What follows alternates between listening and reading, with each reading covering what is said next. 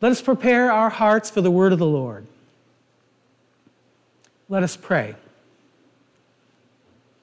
We pray you, O Almighty and eternal God, who through Jesus Christ has revealed your glory to all nations, to preserve the works of your mercy, that your church being spread through the whole world may continue with unchanging faith in the confession of your name. Amen. Boy, what a nice day outside. The weather lately has been great here in New England. We have a short period of getting things done, and a lot of times we see this good weather and we want to skip church and go do these things that we need to do. In fact, this morning I was thinking about the chores I have to do. I've got stuff to do around the yard. This morning I was thinking about painting the back deck because it's so sunny. I have a ton of other work to do. I've got a boat that needs maintenance. I know there are people that would prefer to go fish. Do you wish you were fishing right now? Wrong answer. You probably want to go fishing too, don't you? It's such a perfect day today. Wouldn't it be easy to skip church today? After all, our priest is on vacation. We got just a deacon's mass, right? Let's see, what kind of excuses can we come up with to not be here? Well, after reading today's gospel, all of those excuses that were brewing in my head suddenly went away. They instantly evaporated like water sprinkled on a hot pan. I think I may even heard some sizzling or something. I don't know. What does today's gospel lesson suggest to us? One of the intriguing beliefs that are found in the many religions of man is that at death, we pass from one life to another. We transmigrate.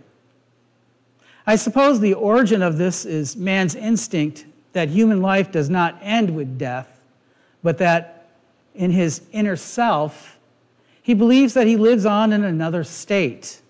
He might ask, how can a lifetime of struggle, paying mortgages, love, and emotions simply go poof and evaporate into nothingness?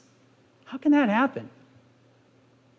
Perhaps the difficulty in imagining life beyond this world has prompted the image in certain religions of man passing at death to another form of life in this world, from a person to a tree, for example. This transmigration of one life to another in this world has also involved certain doctrines of what is called karma. We've all heard of that, right? Karma, a doctrine in which the force generated by a person's actions in life determines his or her destiny. Perhaps the origin of this notion is man's instinct, in reality arising from his conscience that a judgment on his life will come, and that judgment will have consequences in his life in the hereafter. Such instincts can mutate into images that are far from what has been divinely revealed to us. God has revealed that life is a precious one-off gift, and everything depends on how it is lived. Each person has but one shot, and not as the doctrine of transmigration and karma would have it, several. The truth is this: there is only one life for each of us, and whether he or she likes it, there will be an examination, a judgment at the end, which will carry enormous consequences for the individual. I've known lots of highly educated people in academia and in industry, many of whom reject the notion of an existing God. I've read of philosophers of world standing who in cavalier fashion dismiss religion and even objective morality. They appear unaware of the enormity of the stakes that are involved, of how it would be, to say the least, safer for them to live as if God never existed, as if no judgment followed death. After all, don't those that do live as if God doesn't exist appear happier in their life, doing what they want? Doing things whenever they want, all without a lick of self-consciousness? And if there is the prospect of another life on this earth, doesn't that give them a chance for a do-over? You know, hedonistic now, contrite faithfulness later? Can people really be happy without God? You know, it's a touchy subject. You know, you hear a lot about abortion here in the last few days, haven't you? And it doesn't really matter where you fall on that subject. But I've had a lot of people come to me that have had abortions, and there's one thing that they always sort of all say. And it's not the usual thing that you normally hear about on the arguments for or against. They feel a great emptiness in their lives. Something nobody told them in all these planning programs and all this, you know, things that they talk about abortion, again, on both sides, that you can have a great emptiness in your life afterwards. You can't get rid of it. It's a regret. It's there forever. It's in your life. These are what people are telling me. I'm not making this up. This is what I've heard. It's painful for them. Imagine living in that situation without God. That's going pretty deep, isn't it? Without godly value in their moral compass, can they ever be happy? What is the measurement for happiness? What scale do we use? How do you have a sense for accomplishment without God? Granted that following this life there is the judgment of God. Every day counts. For we cannot know when this life will end. It could happen 5 minutes from now, a second from now, 10 years from now. We don't know. What counts every day is our response to the call of the will of God as manifested in what appears to be our duty as Christians. Is that hard to understand? Does everybody get that? Speaking as such, this means taking our stand with Christ, the living Jesus who is God incarnate. It means accepting his invitation and calls as they come to us day to day. What is the danger here? The danger is that we will find excuses to avoid doing what we don't want to do, which is our duty.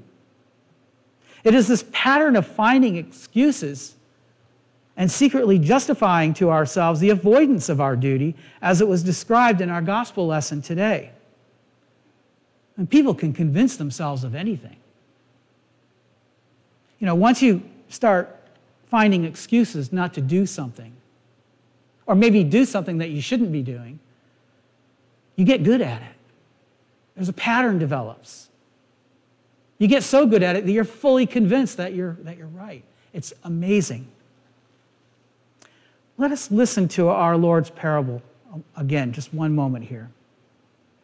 A certain man made a great supper and bade many and his servant at supper time to say to them that they were bidden, meaning you're invited. Come, for all things are now ready. Dinner's ready. And they all, with one consent, began to make excuses. Wow. The first said unto him, I have bought a piece of ground, and I must go and see it. I pray thee, have me excused. And another said, I have bought 5 yoke of oxen, and I go to prove them, meaning he wants to test them out. I pray thee, have me excused. And then finally, another one said, I have married a wife, and therefore I cannot come.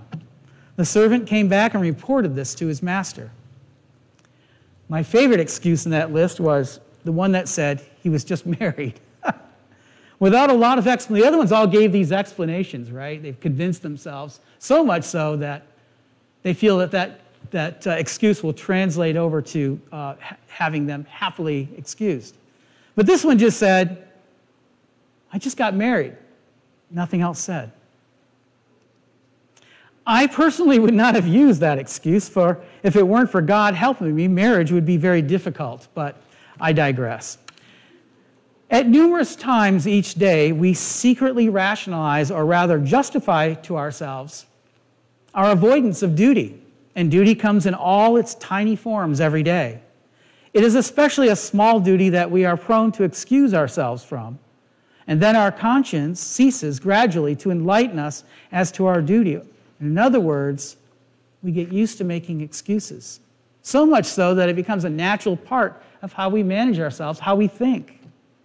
We are forever finding excuses not to do things we ought to be doing, and it snowballs to a point. It snowballs where we could end up failing to achieve very important milestones in our life that we need to achieve. The consequences of a lifetime of doing this are enormous, and our parable today alludes to that. Again, it said, "And the Lord said unto the servant, Go out into the highways and hedges and compel them to come in, that my house be filled.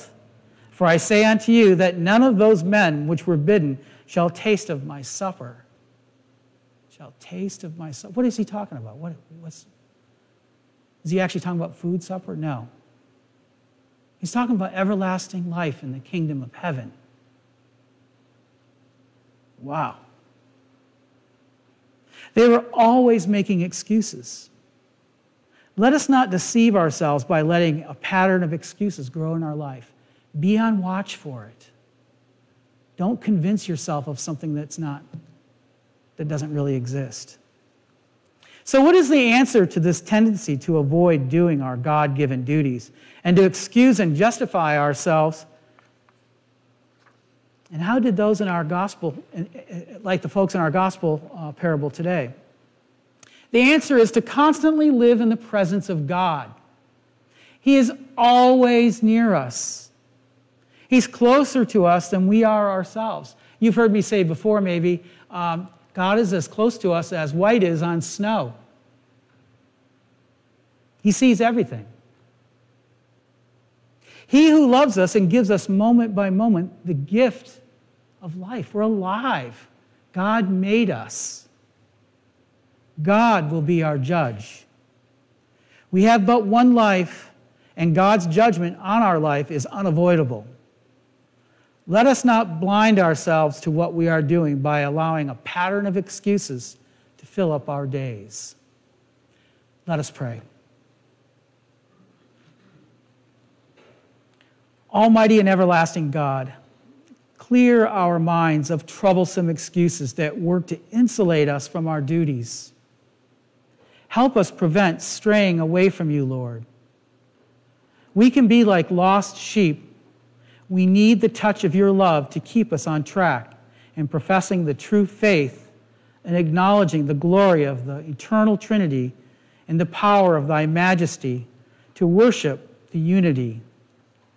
Grant that by steadfastness in the same faith, we may evermore be defended from all adversities. Through Jesus Christ Almighty. Amen.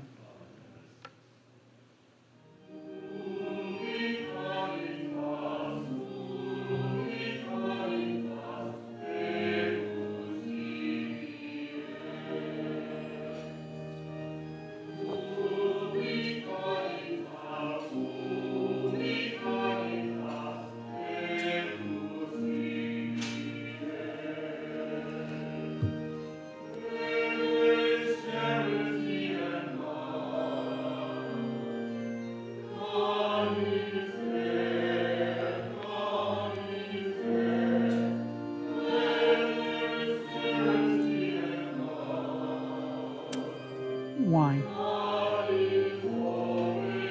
and water. Wine and water, yeah.